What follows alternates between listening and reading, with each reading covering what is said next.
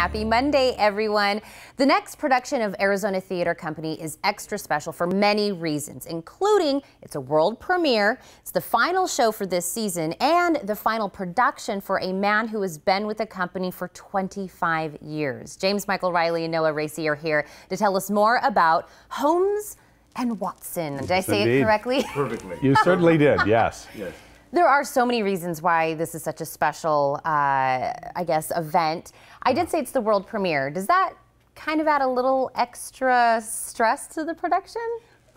Stress and enjoyment. It's enjoyment. Kind of one and the same. It's such a joy to be a part of a new production as a professional actor. They're kind of like the brass ring that you really, really are excited to do because it means you're creating a story completely from scratch and you're creating what that story needs to be, not just trying to find out what an existing story needs. It ends up being it's a lot of work, but it's so worth it. It's so exciting to discover and feel like it's carte blanche, you know, what does the story need? Are we telling it effectively? I mean, even though it's a new story, the characters are very iconic. Absolutely. You know, characters that we know. We were talking about Holmes and Watson. Who do you both play? Okay, I play who's called in the show Patient One.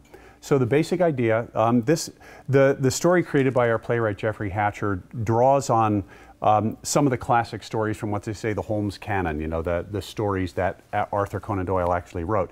But what's happening in this case is this takes place 3 years after Sherlock Holmes is supposed to have died in a fight with his archenemy Moriarty at Reichenbach Falls. So it's 3 years after the death of Holmes, and Dr. Watson, his associate and friend, has been called to an asylum where there are 3 inmates claiming to be Sherlock Holmes. Interesting. And I know you're kind of giving me a little bit of the backstory where we're at time-wise in the grander scheme of things, but we don't really want to say too much because there's going to be a lot of kind of revelations that there certainly are. We don't want to spoil, right? Yes. So I really don't want to go much further in terms of who I am to say I am one of the patients who claims to be Sherlock Holmes. Okay. But as to whether that's true or whether it's true in other people's cases is for the audience to discover. Well, and I think to figure out. I love that. I love this.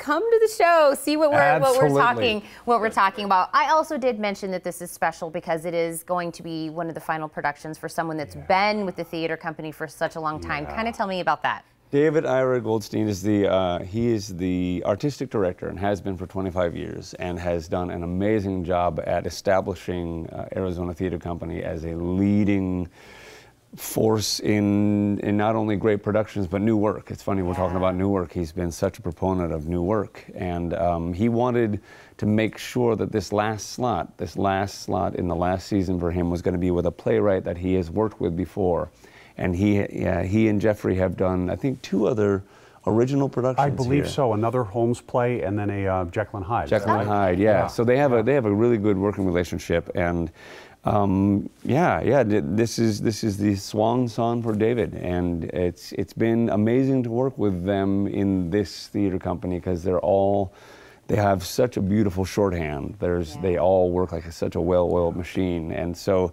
with everything that's changing in a new script, and you're getting handed pages, and everything is just everything's shifting.